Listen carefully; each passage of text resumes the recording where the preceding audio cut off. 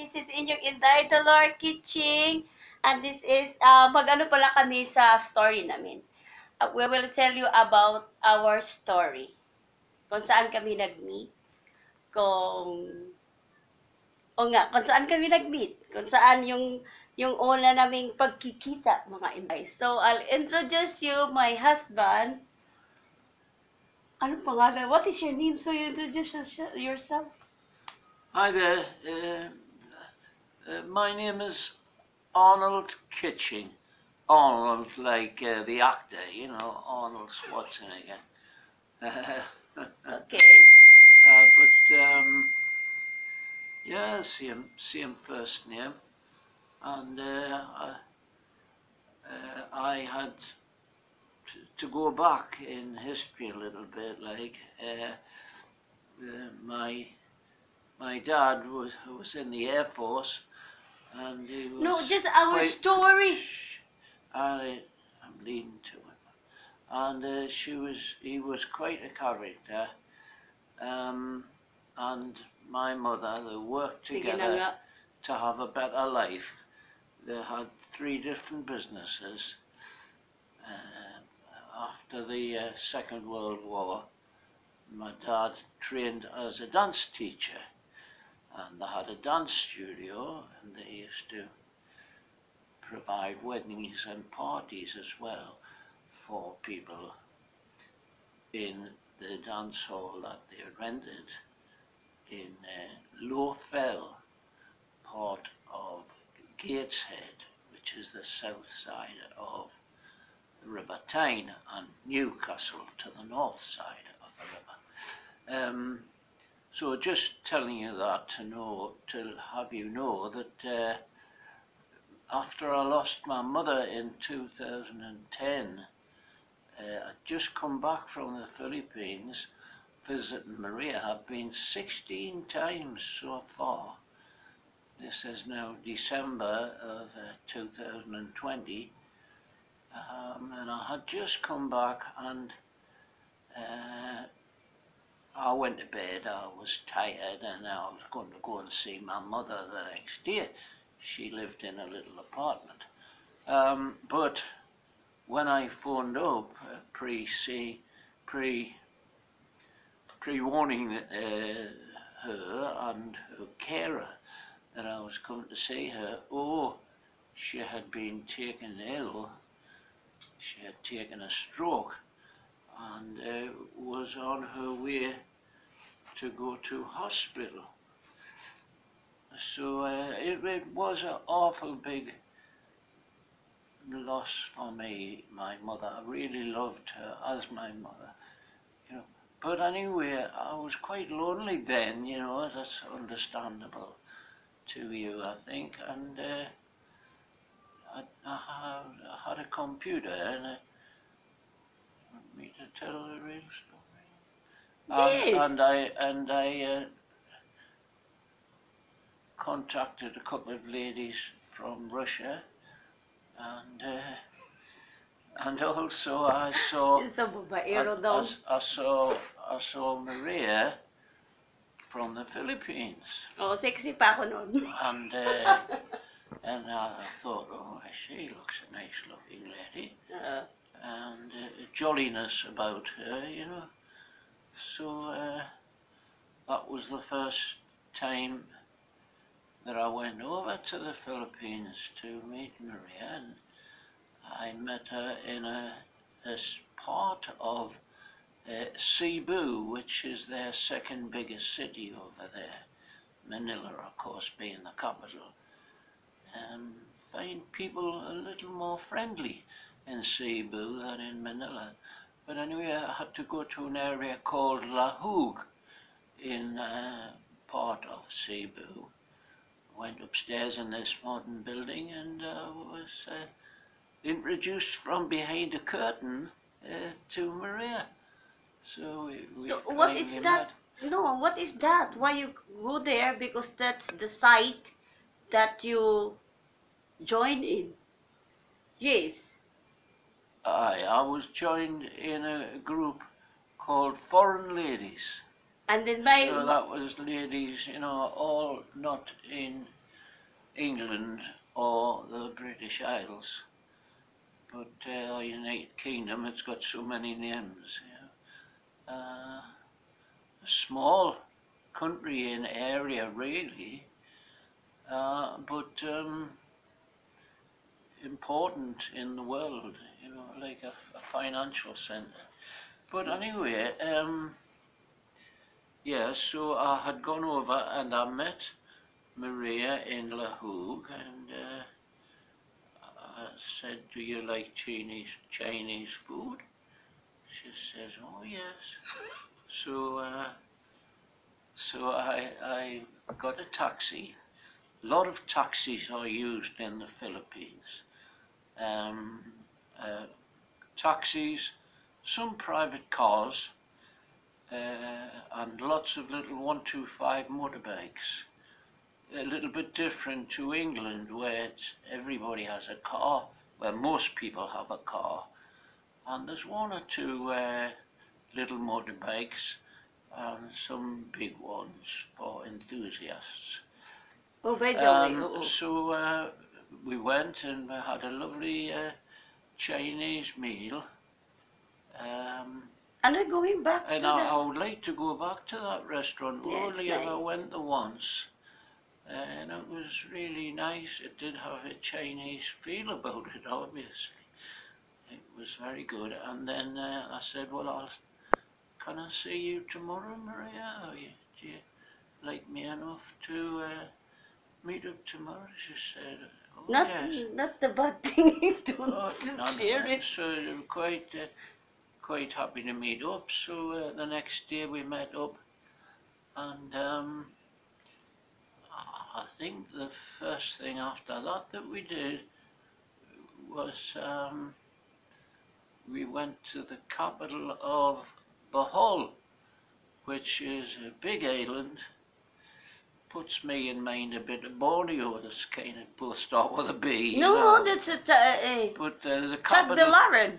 capital of Bohol, which is called Tagbilaran. Tagbilaran.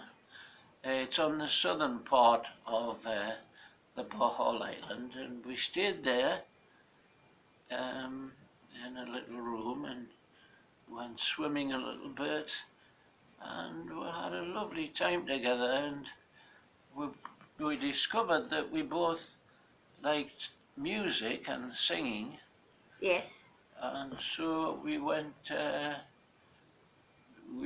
next day, I think it was, or that evening, to a place that has little rooms and a computer set up and a big television screens, microphones, and you could rent that room and sing. And Maria did her type of songs and I did mine, and we joined in together on some. So we And like to so sing. we realised that we had music in common, um, probably stemmed with me from my dad being a dance teacher, and he loved music as well, and so we got on really well, Are you and okay? finally I was able to bring Maria to England after a lot of expense and contact with the British government. It was a little bit kind of surprising and unbelievable, a touch to me, that finally I was returning back to England from the Philippines, but Maria was coming with me, and we landed at Newcastle Airport, which is the north side of the River Tyne, and believe I had left my car at the car park at the airport, and so we drove back through Newcastle towards and through Gateshead, which is where my childhood was, and then a little further on to where I have ended up living, and Maria's come to live with me at a little place called Penshaw, Penshaw, and it has a monument on the top of a hill there, which gets lit up at night by the local council, which is Sunderland, which isn't. It has become a city now, but it's not as. It's still not as big as Newcastle in the north. Just a few miles away. It's about 12 miles difference, or perhaps about 15 kilometres apart they are, you know. But I've done quite a bit of talking there to you, to get you to be able to appreciate how our life was. There was a lot of travelling back and forwards when I found that I very much liked Maria, you know, and I had been married before and had 2 children to that marriage, but we found we weren't suitable for each other, me and my first wife, which is, I feel like, is a little bit of a failure, you know, to have got married then break it up. But I thought to myself, well, I don't want to spend the rest of my life with someone that doesn't show me affection or anything. She was quite a bit of a cool sort of a person. Okay, so But it's we my did story have now. we did have 2 children, you know. So now I want to pass you over to my wife. She is my wife now, Maria, and she'll give a few points on her point of view of our relationship and how it has developed. Yes, so my story is, when I was maybe 25, 25, nagre-rent ako ng isang room sa Cebu. Ngayon, meron akong kinakasama dati na taga Sweden. Siya yung nag siya yung nag-rent ng room ko for 4 years. Pero hindi kami nagsasama. Parang parang ano lang ba? Parang inarkila lang niya ako ng room. Tapos umuwi siya sa Sweden, ganun, pinapadalhan niya ako.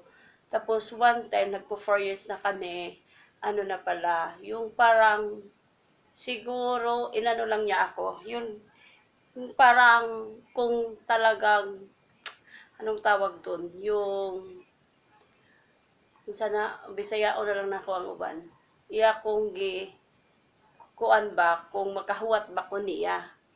So, iya kong niloko niya ako na ganun nga ang nangyari. Napatay na daw siya, ganyan-ganyan. Marami pala siyang babae. So, ngayon, ang tagal kong naka-move on sa kanya. So, I try to move on. So, that's why I joined this foreign ladies as well.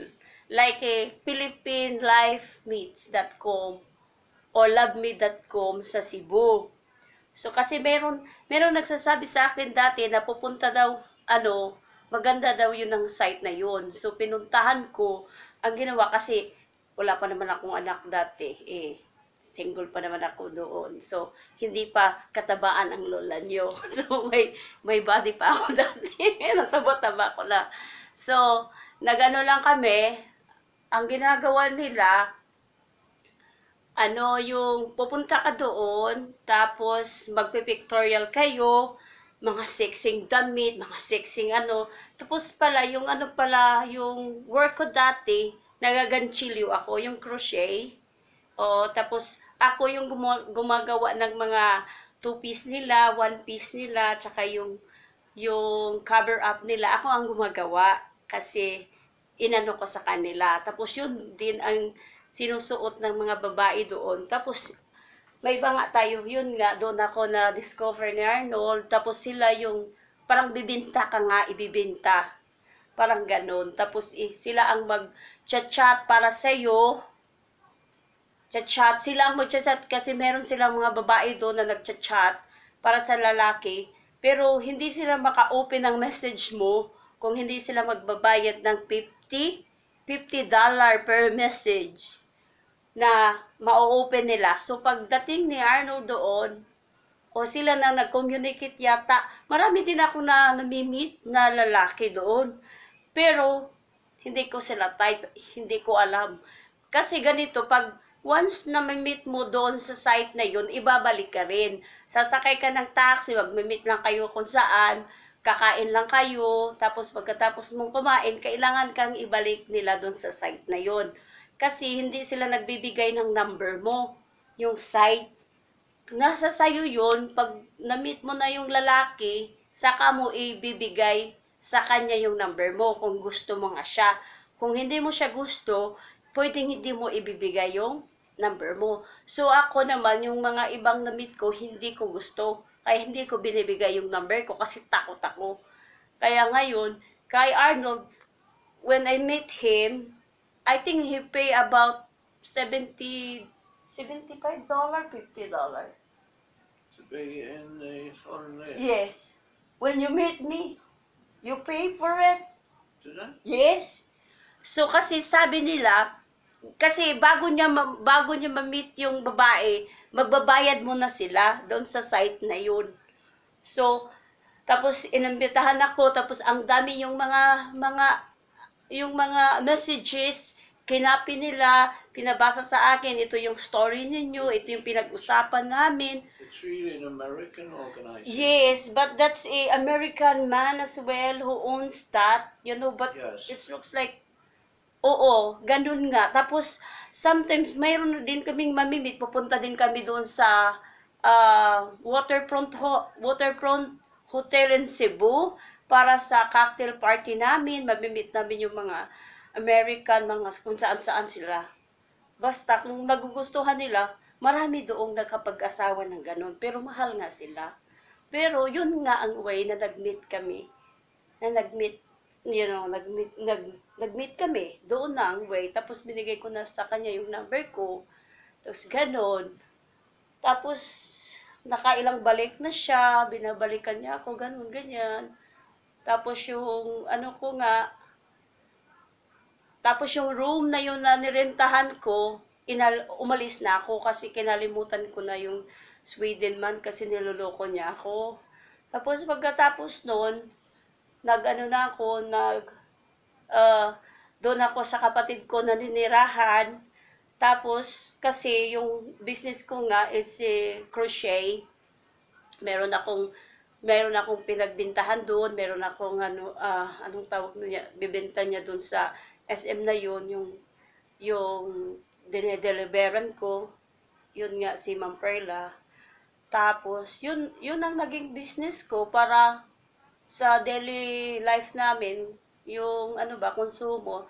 Tapos nagpapatayo ako ng bahay doon sa tabi ng sister ko sa Cebu, sa Mambaling ako dati. Oo, Mambaling ako nakatira dati sa may Alaska, yung bahay ko nasa sa Putik. And then, pala kami, nakalimutan ko. Pito ang mga, I have 7 siblings. Lahat sila is babae. Wala kaming kapatid na lalaki. Tapos yung hometown ko, taga Bohol kami, taga Island, Buena Vista, taga Kabulan mi. So akong papa, ug akong mama, ug akong mga igsoon dito nagpuyo. The area is called Buena Vista. Yes, amo ang kuan. Including part of Bohol. Oo. So ang amo ang municipality is Buena Vista. Buena Vista, Bohol. So dito ko nagdako, tapos 14 day akong edad nagtrabaho nako, niari na kog Cebu kay manglaba, mangutaw, magplansa, magluto. 14 akong edad nagtrabaho nako para makatabang ko sa American. Helping to find auntie's relatives. Oo, tapos because she cannot speak cannot write. O yun nga, so dadalawa natin tong story namin kasi ang dami namin sasabihin sa inyo. So yun nga. So yun nga guys, yun nga ang taga Bohol ako, Bisaya ako. So Tagalogin na lang natin yung iba. So yun nga ang story namin kasi doon kami nag-meet, tapos nanganak pala ako sa sa City Hospital. mga 33 years old na ako nabuntis. Oh, 33 years old ako nabuntis. 2012, kung pinanganak yung anak ko. So, doon ako nabuntis. Tapos, siya pumupunta, bumabalik, umuwi sa England, bumabalik doon kasi hindi pa niya yata kayang dalhin kami. Tapos, kasi ang mahal talaga yung visa, yung processing ng visa. Hanggang ngayon, meron pa nga akong last visa na nababayaran.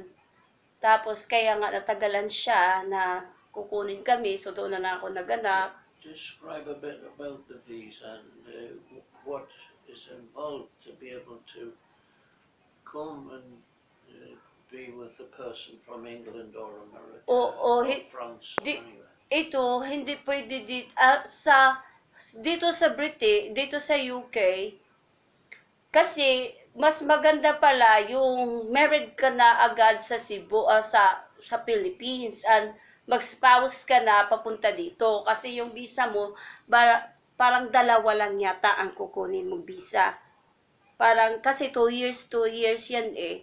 So, nagpunta ako dito, spousal visa, fiancé. So, nagkuha ako ng fiancé visa, and then after fiancé visa, extension leave to remain. After, leave to remain. After leave to remain, extension leave to remain. After leave to remain, this is the last one, 4 pala. Kasi ito yung last ko na indefinite leave to remain. So, ang daming pera, guys.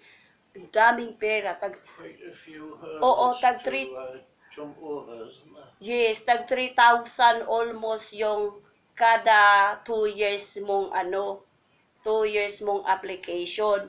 Kasi kailangan i-meet mo yung criteria nila o yung yung financial na 18,000 kung meron kang ma-income. 18,600 pounds. Yeah, the pounds. English pounds. So, English pounds yan, guys. So, hindi madali ang mag-asawa ng akala nyo madali. Hindi. Hindi madali. Ang daming struggle, guys. So, kahit malaki ang agwat namin, hindi ko no? Kahit ako, 30, na ako, 41 na ako ngayon. Nag-meet kami, age niya dati is 69. Are you 69 that time that we met each other? Yes. 68? Yeah, 68 pala siya. Nag-meet kami dati. So, 68 siya, pabalik-balik na siya doon, ganon. So I'm And he is I'm a fair bit older than you, but we seem to get together okay. Yeah, hindi ko inaano man kung anong age niya. Ang akin lang, yung yung yung palangga ka ba? And then he will look after to you and be nice to you. And that's all man I want. And say that you've made friends since you came here. Oo. And I had I knew a man married to a Philippine lady, so they're your main friends, Brian and Jocelyn. Yes, and then yun nga pala. Tapos 5 years lang ako I hope so na maging citizen na ako next year. This is like indefinite leave to remain na yung kukunin ko para maging citizenship na ako dito. Tapos yung trabaho niya pala dati, carpentero. Carpenter joiner pala siya. With my skill and the help of others, my friend Brian is trained as a plumber after he came out of the army. And we've helped each other to the big extension that we're building outside of the house, which actually can be a house, a separate house. So we could rent this house that we own, that we live in now, and that would be an extra income for us. Yes, yes. And initially, I had a few £1,000 saved up, but the British government wanted to know that I had a reasonable few £1,000s, so that Maria would not be a liability upon the English welfare system and government, not, you know.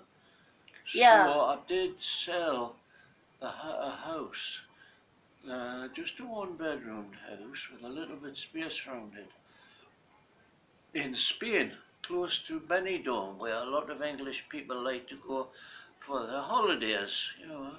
Um, they're close by to there, a little bit north, just a little, about 3 miles north of Benidorm. Um, and so quite a big decision for me when it had been my parents' house for 20 odd years. I decided to sell it, which gave me a good few £1,000 in the bank. But of course, building this extension outside, or a house, let's call it, taken a big toll on that money, you know. But heading towards the end of the construction of it, I have a lot of the materials. I got a bricklayer to do the brickwork of it. For all I did the foundations and the oversight concrete. It's been good fun to build a house, to make it as we wanted it. It's basically the design of this house, but a slight difference. But it is the main thing happening in our lives at the moment. At the moment. So But when we get turned with that, we'll try to get a bit financially better fixed, and we will go to the Philippines every year, which we have done so far, nearly, except for this year, 2020. We haven't managed to go. But 2019, when my father has died, so we just visit there, and you know. I managed to find the English pounds together to be able to send Maria and our little daughter, Angel. So umuwi kami noong 2019. 2019 that. Yeah, 2019 August 31. They went over to her father's funeral, you know. Yes. Which Maria was quite close, maybe more than other sisters. She describes to me anyway that she was her dad's favourite, if you want to say that. But of course, all children should be treated equal, you know. Yes, all of us is favorite, man. But you know, I'm just very sad that I lost my father. Yes, because she'd lost her mother. So I got a little bit before that, so yeah, she has no mum and dad now, as neither do I now, you know. It's really, and we miss them, really. And my mum and dad were go-ahead people. You know, they had business, and Maria had a little business in Cebu. So it's in Maria to be a business type person, and also in me from my my approach to our lives together, you know. So that's kind of a little bit why we are building this house, which is the only house with a bit of spare land on the end where a house could be built, you know. Yeah, so I hope guys we're sort of enjoying doing it, and mind there's much more rules and regulations in England on building something than there is in the Philippines. In the Philippines you can just have a piece of land And you and just build whatever you think is acceptable for you, you know, or you plan to have, depending on your budget, of course, you know. pero dito iba. Um, Super. So much regulation yeah. and too expensive to build a house. And it's not easy. So, oh yes, it surprised me. It's not easy. Even though I was involved in building work, it surprised me, you know, the last year and this year, of how much everything costs and all the bureaucracy around it, you know, that you have to have a building inspector to come out to see that the property is built to the right standards and all of that type of thing. And there's a gas safety if you have a gas fire or gas heating.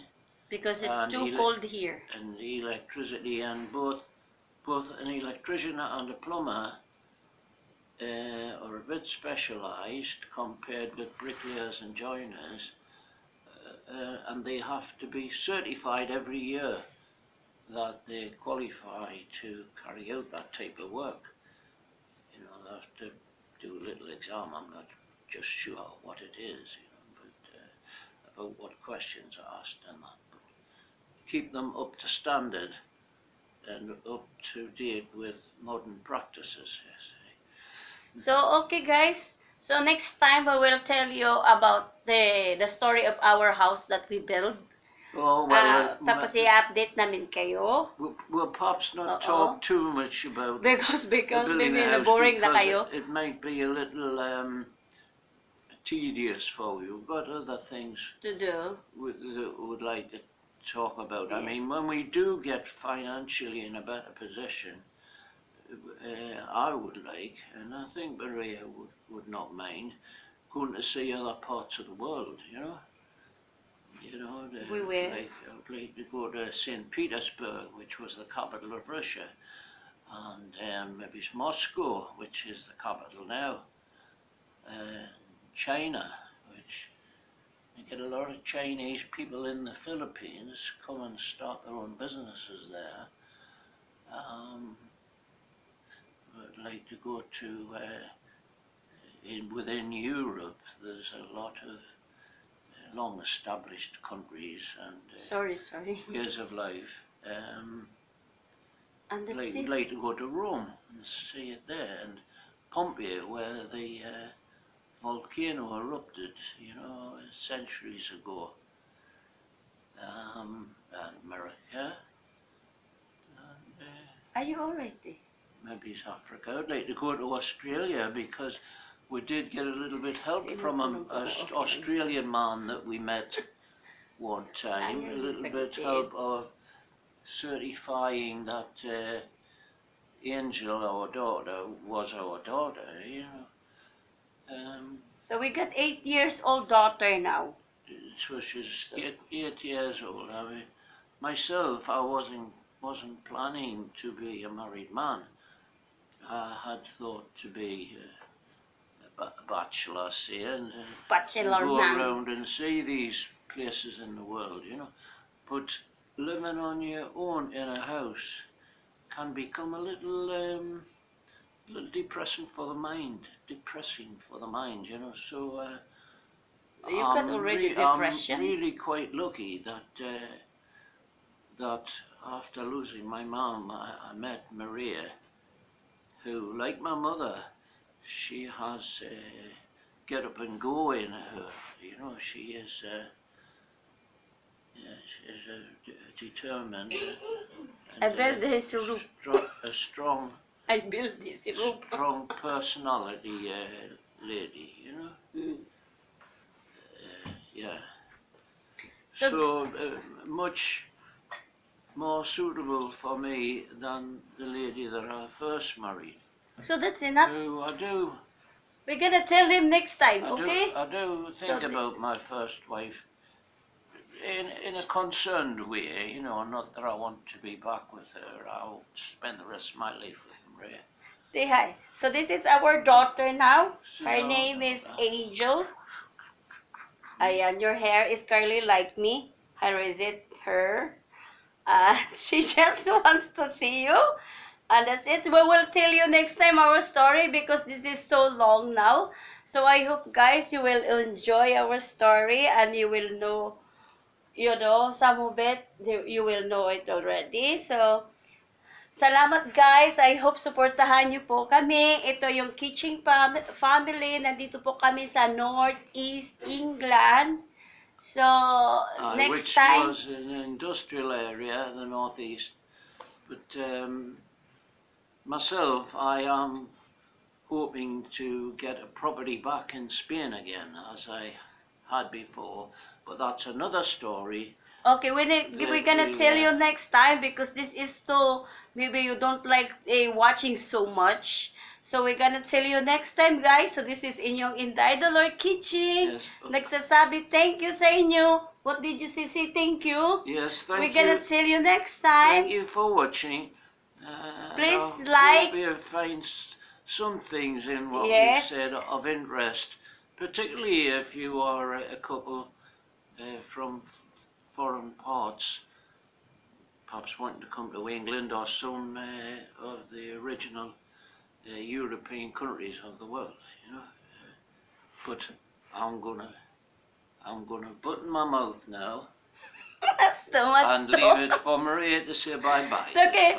Bye-bye, guys. So, sana supportahan niyo po kami. This is inyong Inday Kitching again.